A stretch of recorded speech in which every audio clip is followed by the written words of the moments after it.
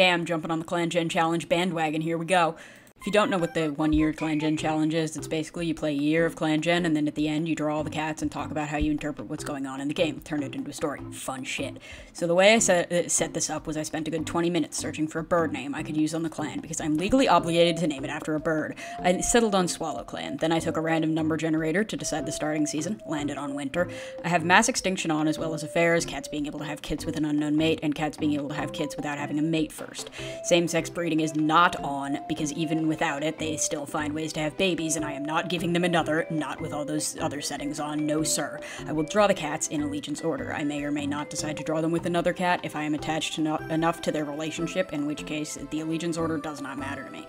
I won't draw dead cats unless I really feel like it. The way I approach the challenge will be balanced around me juggling shit like applying to college and not failing my senior year of high school, the real challenge. So we will see how this unfolds. It's gonna be slow, that's about the one concrete thing. First, here's the quick lore rundown. SwallowClan used to live on another mountain before a bunch of two-legs moved in with an obscene amount of monsters and started ripping apart the mountain. A mining operation. They don't know that. Heather Star, at the time Heather Ivy, gathered as many cats from their large loner colony as she could with the help of a few other cats to get everyone to safety. They lost a lot of cats before they got moving because a lot of them were too stubborn to leave. Heather Ivy saw a flock of migrating cliff swallows, which she'd never seen before, and convinced everyone that it was a sign from StarClan. So they followed the flock to another mountain and settled in. On the way there, they picked up some cats who were interested in the safety of a large group. When they arrived on the mountain, the colony cats split into 4 smaller clans, Heather Ivy taking up leadership of SwallowClan and naming it after the bird that brought them here. The first year was actually more eventful than I expected it to be, mostly in the form of a bunch of kits being brought to the clan and cats getting injured left and right. I'll talk about all that when it comes up with the cats, so let's get into it.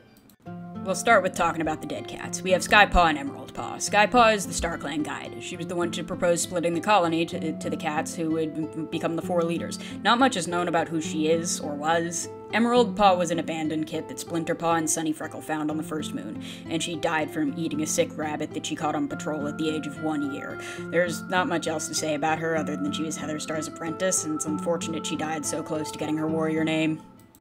Heather Star is the leader of SwallowClan. She's very bold and outwardly confident. She does worry if she's doing her job well and is consistently looking for better ways to provide for her clan. She's considered expanding the borders so that they'll have more land to hunt on, and on the 9th moon of the year fought a big dog on her own and broke a bone because it had gotten too close to the camp and there wasn't time to get backup. She did drive the dog off and absolutely refuses to admit that she may have made a reckless and stupid decision.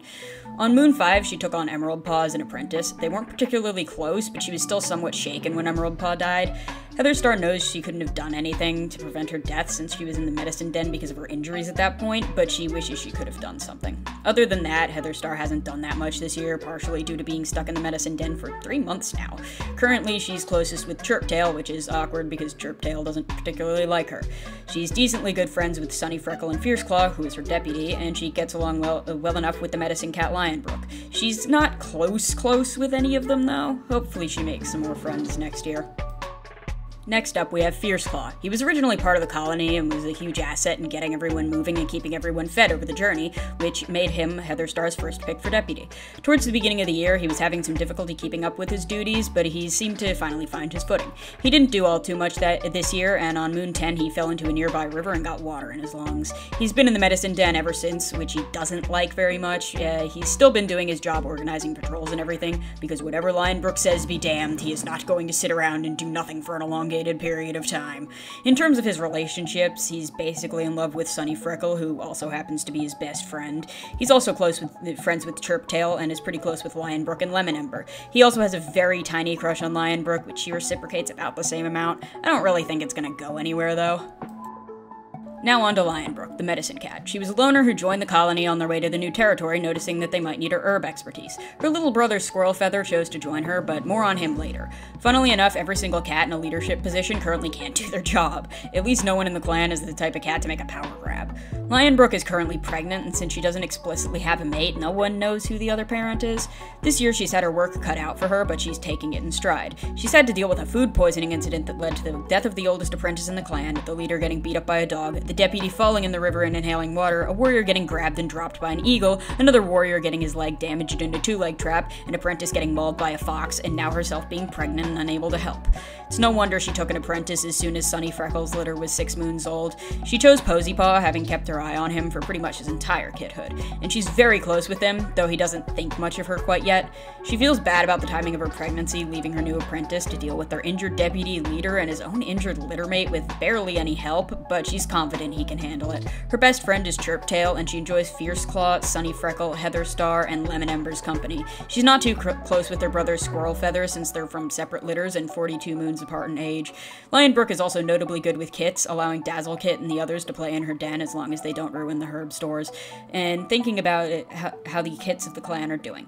She's very excited to be having her own litter, but is also anxious to get back to her job. Multiple reasons why she wants the kits to arrive already. As stated before, Poseypaw is Lionbrook's apprentice. Being chosen as a medicine cat apprentice was about the last thing he expected to happen, but he hasn't argued and has been doing his best. He's surprisingly insightful for his age, which is why Lionbrook chose him in the first place. Unfortunately, sometimes he's a bit of a do thing and think it through later type. He talks a lot, a trait that he retained from kidhood, although he has learned to control his volume better. He likes to spend time with his littermates and father doing warrior apprentice things, but since Lionbrook is now in the nursery full-time, he hasn't really had the time. Thankfully, Sunny Freckle has been keeping him company as he does his job. He really does love his father and is glad he has him to talk to while he takes care of the clan in Lionbrook's absence. He's not particularly close with anyone else yet, including his 2 siblings. Sunny Freckle is up next. He was originally part of the colony, and he's the most senior warrior in the clan. He does not act like it at all. He enjoys pulling pranks on his clanmates and has been lectured by Fierce Claw about how he conducts himself before. His disregard for the rules is just driven home by the fact that he brought home 3 half-clan kits. He's not stupid, though, and didn't tell anyone where he found them for fear of them being ostracized. He doesn't think that would happen, but everyone is trying to keep up the whole new borders thing, and he's just not willing to risk it. After the kits were born, he and his mate agreed to stop seeing each other just in case.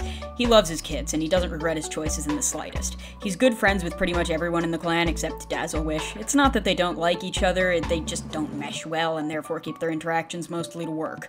He's very sociable with pretty much everyone else and has no problem whatsoever making friends. He's very close with Chirptail, Squirrel Feather, Splinter Stripe, Glowdusk, and Fierce Claw, who he's started to develop romantic feelings for. Not as much as Fierce Claw likes him, but they get along very well, and I wouldn't be surprised if they ended up together in the next few years. I'm actually hoping for that to happen because they are very cute. This year, he also mentored Splinter Stripe, and they came out of that experience very close. He wonders if he could have done more to help her with her insecurities, but now the best he can do is just be there for her. The next cat in the allegiances is Squirrel Feather. As stated before, he's Lionbrook's little brother and came with her because he wanted to see more of the world, and was getting incredibly antsy just hanging around his parents and siblings all the time. He's kinda just a guy, honestly. He hasn't done too much this year. He got his paw stuck in a 2-leg trap and was badly injured, but it healed just fine, thankfully. At the end of the year, he was caught outside the clan's territory. He feels bad about that, but really he just wanted to explore and didn't think it was hurting anyone. He's good friends with Chirptail, who I think is just everyone's best friend at this point. The guy scares me. Squirrel Feather is also close with Heather Star, Sunny Freckle, Lionbrook, Splinter Stripe, and Glowdusk. Oddly enough, he has some beef with Dazzle Wish because of something that happened 4 moons ago. It's not that bad, and hopefully he gets over it. Next up is Lemon Ember. Before I get talking about him, I just want to say that this is the best randomly generated name I have ever seen. Absolutely fantastic. Love him dearly. He was originally part of the colony. Lemon Ember is only 2 years old and has basically been turned into the de facto mentor of the clan because he's just so good at it, rivaled only by his former apprentice Dazzle Wish. He mentored both Glowdusk and Dazzle Wish this year. At the moment, he doesn't have an apprentice, which he is happy about. Mentoring 2 apprentices in a year is a lot of work for someone so young. On the 2nd moon of the year, he received a vision from StarClan. It could have been a warning about literally any of the injuries that happened this year, but he and Lionbrook guessed that it was about Glowdusk's run-in with an eagle. He spent a lot of time this year just hanging around when he wasn't busy with his duties. He's very close with someone you would probably expect to appear here again, because he's just like that. Chirptail. Again. The guy is best friends with everyone, I swear. Lemon Ember is also good friends with Splinter Stripe and Lionbrook, who he actually has a crush on. He gets along well with everyone else in the clan, getting along with his former apprentices a little better than the others. Glowdusk was one of the apprentices when the clan was founded. He was only an apprentice for a month, though, and then received his warrior name. He was honored for his spirit. He's a little childish, but very smart. He mentored Chirptail. On Moon 5, he was grabbed and dropped by an eagle, landing him in the medicine den for a whole 5 months with a broken bone that got infected at one point.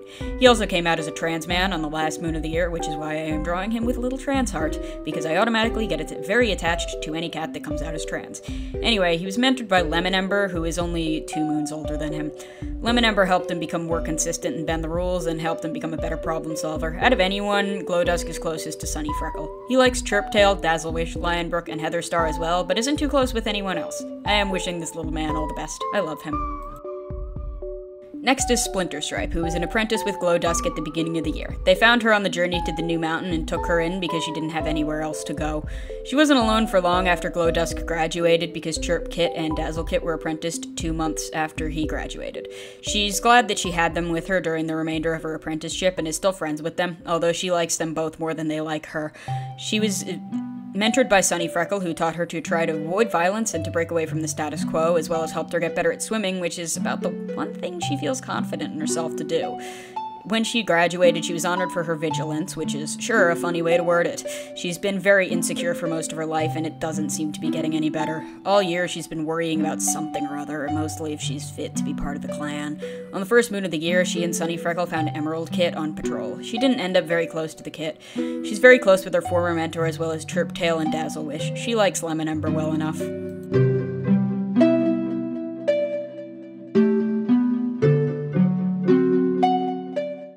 Now for the guy himself, Chirptail. He was one of the kits at the founding of the clan, and they basically found him on the side of the road holding up an up for adoption sign on the journey. Somehow every older cat loves him. He does not know why. He doesn't have a problem with it, but he's not that close with most of them. Chirptail was mentored by Glowdusk, who he's still decently close with.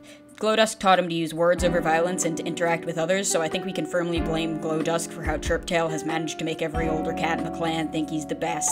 When he graduated, he was honored for his lightheartedness and humor. He hasn't always been such an upbeat cat, though. When he was first apprenticed, he wondered if this was the right path for him, and later on, when Glowdusk was in the medicine den, he had a breakdown over feeling like a failure.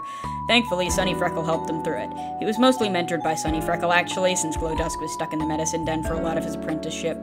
He's quite close with Sunny Freckle because of this. He has a bit of a tendency to complain about doing his duties, but in the end he does them and hasn't caused any problems. His best friend is definitely Lionbrook, a relationship that started in his apprenticeship and grew to the two of them goofing off together when he became a warrior. He's pretty good friends with Fierce Claw and enjoys Lemon Ember's company quite a bit. He gets along well with everyone else except Heatherstar and Baypaw. I hope he grows out of his dislike for Baypaw, because that is a whole-ass child he dislikes more than the leader, and it just feels a little unfair if you ask me. Dazzlewish is the other original baby of the clan, but she was born as a single kit on the journey to a mother who didn't make it.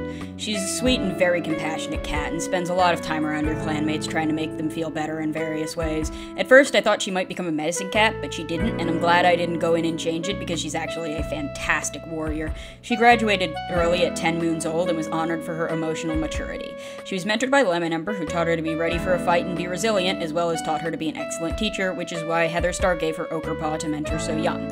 As soon as she was apprenticed, she asked Lemon Ember if they could go gather moss so everyone could have fresh bedding. Dazzlewish was poisoned in the sick rabbit incident that killed Emerald Paw, but recovered well. She cares a lot for Heatherstar, who unfortunately doesn't think that much of her, but past that, she gets along well with most everyone in the clan, except for Fierce Claw, who doesn't seem to notice that she dislikes him. For some reason, she ever so slightly dislikes Baypaw and Posypaw because of things that happened while they were kits. She doesn't let her dislike of anyone get in the way of treating everyone the same, though. I'm excited to see where Dazzlewish goes next year. Now we're on to the other two apprentices. Baypaw is first. Currently, Baypaw is stuck in the medicine den after getting mauled by a fox. She's childish but quick-witted and spends a lot of time goofing off and not taking things seriously. She's being mentored by Glowdusk, but doesn't really have any thoughts on him. She's very close with her father, Sunny Freckle, and really likes Fierce Claw as well. She's noticed how much the deputy likes her father and is definitely observing. She would not complain if the two got together. Not at all. She's kind of rooting for Fierce Claw to say something to Sunny Freckle, actually. She's decently close with her siblings, but lately hasn't been spending too much time with Ochrepaw because of how she started to act. She likes Lemon Ember a little, and I'd like to see the two become friends. She doesn't like Dazzlewish because of an argument they had when Baypaw was a kit. There's not much else to say about Baypaw. I hope she recovers from the fox attack and makes some more friends next year. Ochrepaw is Sunny Freckles' second daughter. She was a bullying kit and is now cold. Heatherstar asked Dazzlewish to mentor her in hopes that her compassionate nature would rub off just a little. So far it's going okay. They don't dislike each other, but they aren't that close. She loves her father and is fine with her siblings. She doesn't like Lionbrook that much and doesn't have thoughts on the rest of the clan. She was the third cat poisoned in the incident that killed Emerald Paw and recovered a moon into her apprenticeship. There's not much else to say about her. Hopefully she becomes a little nicer next year. And that is year 1. I hope you enjoyed it. I should be making more of these whenever I can because I really like this challenge. I think it is very fun and it makes the Warriors kid in me very happy. Oh, what else? I don't know. Tell me who your favorite cat is. My top favorite is Lemon Ember. He is very silly. Yes. Drink some water, eat some food if you haven't, and have a nice day.